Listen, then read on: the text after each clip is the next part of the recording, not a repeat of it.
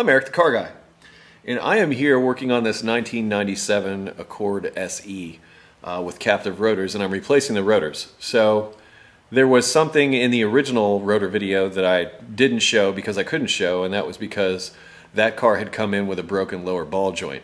So I took the whole knuckle off of the car. But I wanted to make this video to show that it's possible to do this exact same task but leave the knuckle and everything still bolted to the upper control arm and the tie rod, and just flip it around like I have it here. So you don't necessarily have to go through all that I showed you last time. So I'm not going to show you the complete replacement of the rotor in this video. I just want to show you that it's possible to do this while it's still on the car, so you don't have to take the whole knuckle and everything off over to the bench. You can if you want to, but you don't have to. Okay, now that you can see that I've got the caliper supported here with a bungee cord, so it's not hanging by its brake hose. You don't want to do that. But what I've done is I've just taken the whole knuckle assembly and everything and turned it around, because like I said last time, lower ball joint was broken, so I was going to have to replace that, and I just took the whole knuckle and everything off. You don't have to do that. You can actually do it all on the car. Now, sometimes, or actually, some people have suggested, based on my other video, that you could just remove the axle nut, put a slide hammer or equivalent assembly on here, and just slide hammer this whole assembly right out, this whole hub assembly right out of the bearing. I don't like that, and I'll tell you why. The reason I don't like that is because what you're doing at that point is you're separating the bearing. So the inner race will stay with the hub, and you leave the inner part of the bearing exposed. If it doesn't come apart when you first take it apart, you put it back together, and it's probably not going to be, well, I don't know. It's hit or miss on whether or not that bearing's going to go bad. So yes, it does save you some time, but the fact that you break this bearing open means that there's a chance for failure of the bearing. So you'd be back here doing this again anyway. So yes, what I'm showing you is more effort than that. However, it's better. Why is it better? Because you're doing it the right way. You need to remove the bearing assembly from the knuckle. If you don't do that, then you run the risk of killing the bearing, which means you're going to have to go ahead and do this anyway, so you'd be doing your work twice.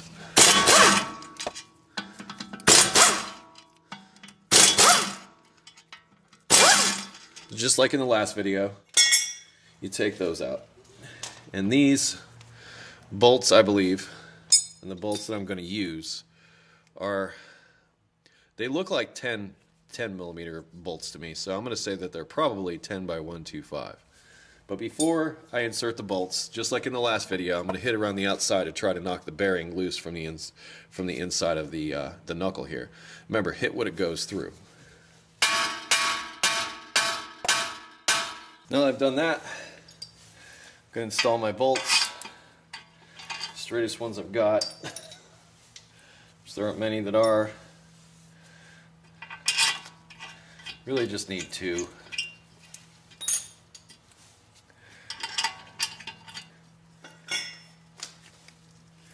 I like to tighten these down, because more of the impact goes into the bearing when you do. If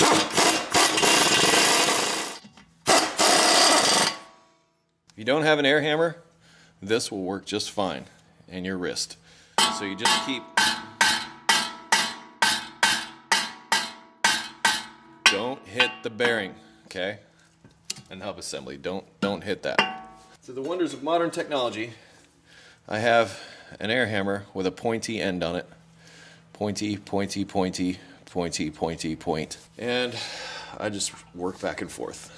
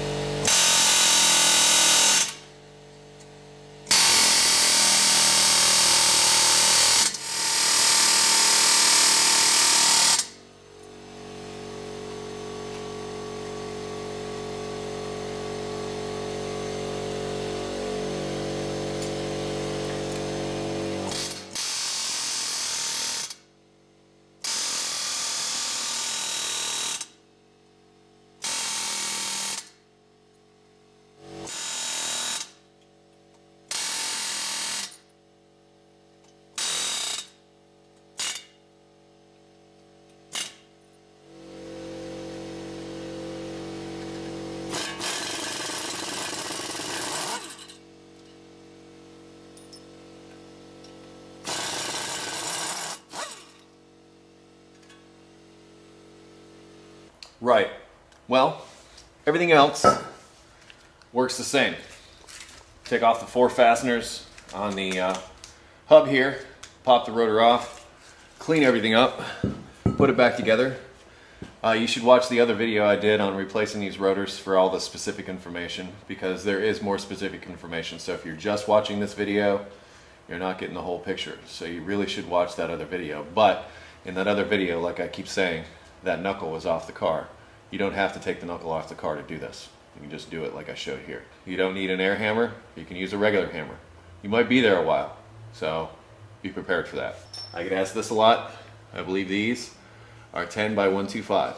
So, and these are grade 8, I believe. Well, that about wraps this one up. I just, like I said, this is only an amendment.